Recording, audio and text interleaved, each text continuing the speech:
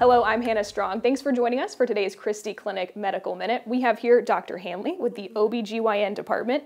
She's here today to talk to us about menopause. So first, can you just tell us, what is menopause? Menopause is a natural biological process whereby women lose the ability to basically have children.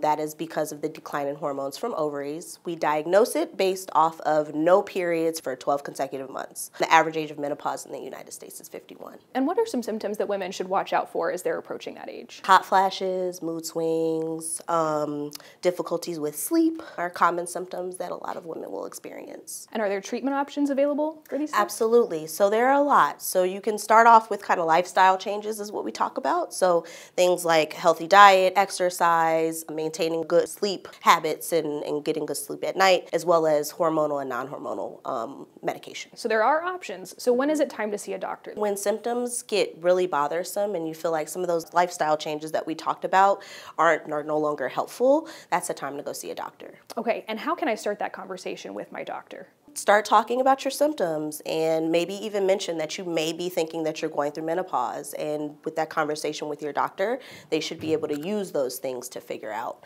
whether or not they believe that you are actually undergoing menopause. Okay, those are great tips. Thanks for joining us today, Dr. Hanley. This has been today's Christie Clinic Medical Minute.